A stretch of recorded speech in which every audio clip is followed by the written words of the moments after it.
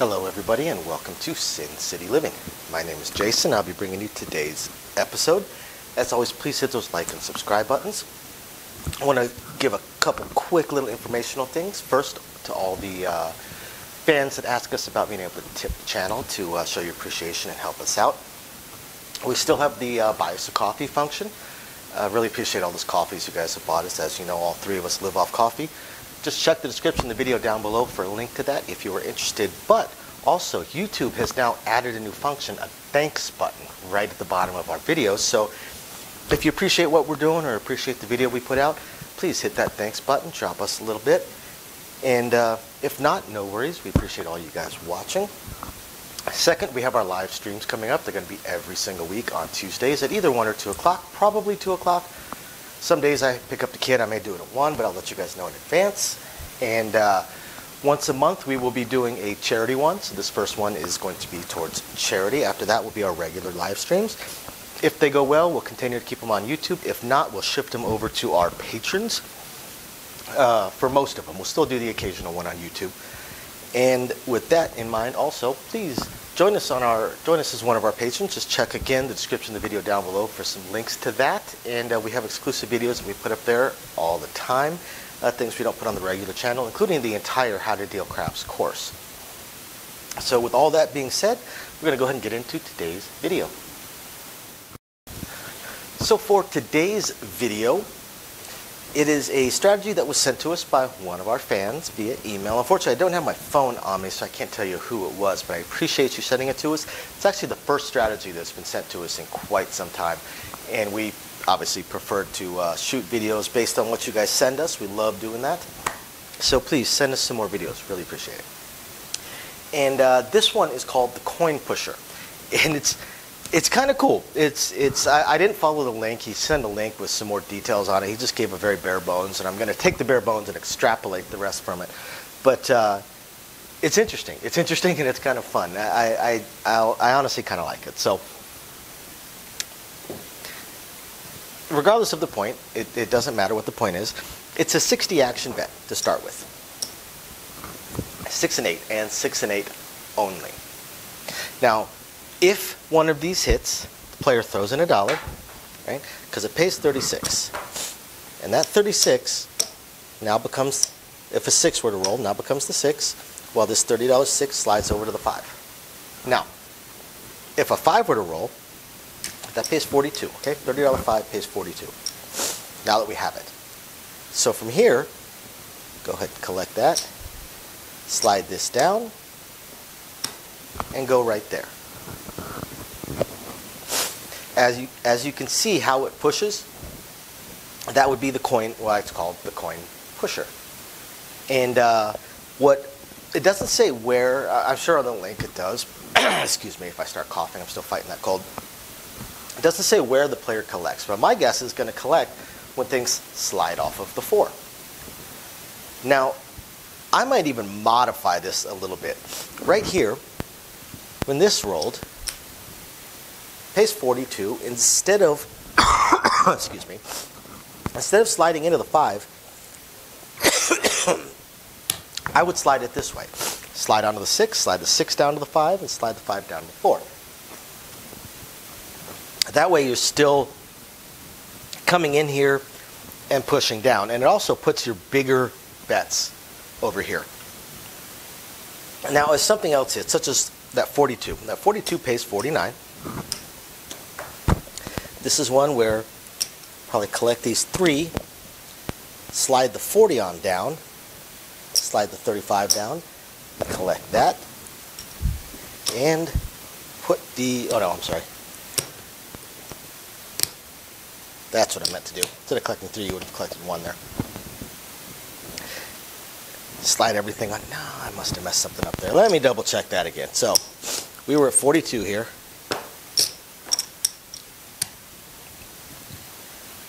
We were at 30 here.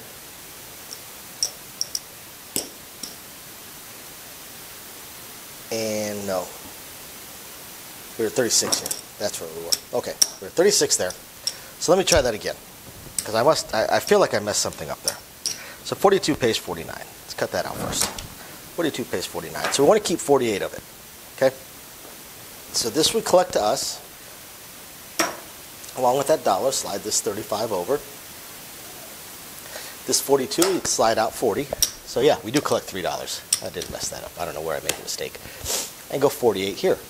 And I would say we probably collect as we're pulling down off of the 4. So as more 6s roll, it's just like a lot of other strategies where you want the same number to roll multiple times. But in this case, we're actually not collecting off of that number. We're kind of collecting the remnants further down as the coins push it off the table. I like it because it keeps building up these bets bigger and bigger, because as one of these hits, you get paid bigger and bigger, and it slides down. So you're still banking on your primary numbers, your biggest hitters, the 6 and 8, the ones that are most likely to hit, that have the highest probability of hitting. But then you're still making money off the rest and making better and better and better money the longer the roll goes. This is one that I could actually see on a long roll starting to make some pretty good money. It's kind of like the press 1 unit type of thing. In a way, because you are pressing your bets, but you're also kind of sliding things around, which means things get paid better and better and better. I mean, look at it this way: 35 right there gets paid 58, correct? I mean, I know it's correct. I don't know why I'm asking you guys. Gets paid 58. So, if we're doing our little slide, let's say we were to slide 60 from here. Now we had 48 sitting here. So we would probably want to slide 45 down.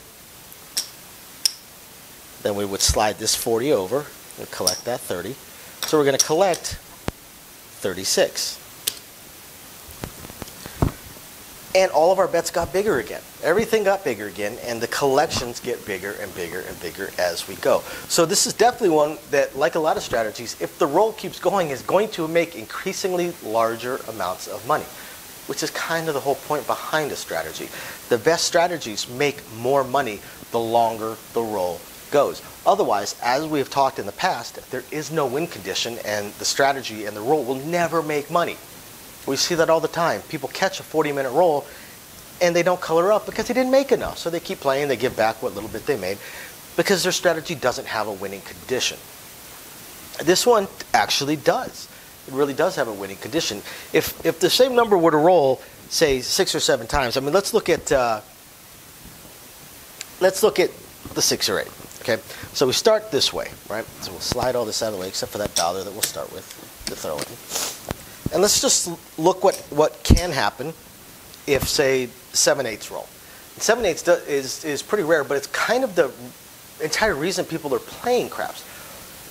Yeah, these things are rare. They only happen, once every couple of hours. On a 6 or 8, for sure. 6 hits definitely happens once every couple of hours. And could happen with some more frequency. If you've ever played on a repeater side bet table, you would know that the 6 and 8 hitting 6 times happens a lot more than people think it does. Now, the rest of the numbers, of course, have a sliding scale down. So we'll look at 7 hits. 7 hits on the 8. Let's see what happens. So they throw in their dollar, and they slide down. Okay, now this is not even going to count any hits over here that would be making you money. Just hits over here. So next 42, that's the second hit. Okay, so the second hit is going to make 42. So we slide, and stack. Next one's going to make 49. We can actually pay it. No, we can't. We're going to pay it 49. This is going to slide off to the player. This will slide down, collect that dollar. This will slide over, collect those $2, and that dollar. We go to a 48. Now, let's look. The third hit. So a 48 is going to pay 56, right? So 56, typically you go to 54 here. Slide down. So we're going to slide 50 down. Slide that down right there, and collect. So that's 3 hits. Hit number 4. That's going to pay, 54 is going to pay $63. So you've got your $63 right there. Most likely, go to 66. You're already at 50, so nothing's really changing too crazy there. You were at 54. Maybe you throw in maybe you go ahead and make it 55 just so it increases slightly. And this slid down and got collected.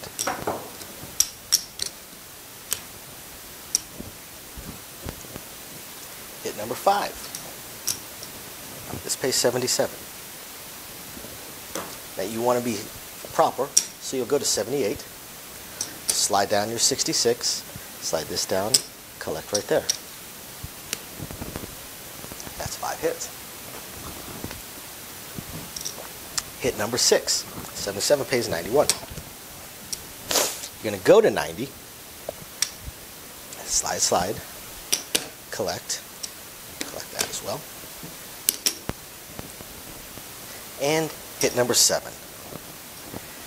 Pays 105. Okay?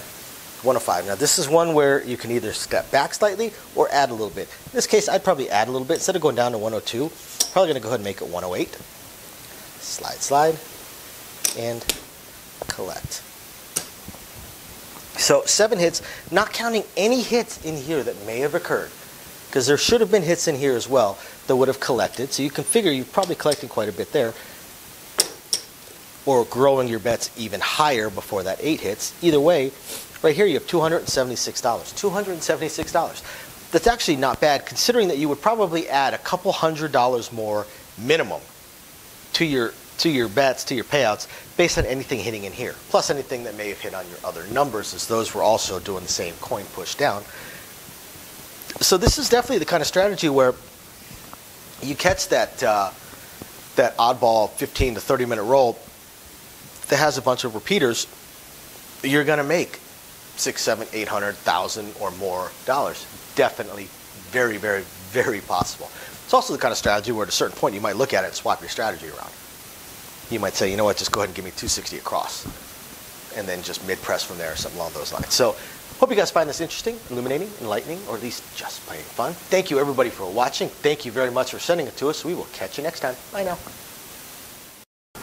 Thank you everybody for watching today's video, and as promised, a little bit more detail on things that we are working on. So again, we want to continue trying to expand the channel. We're really hoping to be able to add roulette as soon as possible, and then some video keno, video slots, stuff along those lines. Unfortunately, it ate up almost all of our cash, paying off all of our bills during the month of January while we were down. And now that the holidays have ended, YouTube's payouts have dropped significantly. So we're kind of treading water here as far as all that goes. Do have a lot of things we want to add, though. Not just those things, those additional games, and hopefully some carnival games and such like that, but the live streams. The biggest problem right now with the live streams is with 3 jobs combined between the 2 of us, 4 if I include the 20 to 30 hours a week I'm putting into the YouTube channel. It's very, very difficult for me to have a day and time that I can commit to doing the live stream every single week, because we also have our very young child to take care of.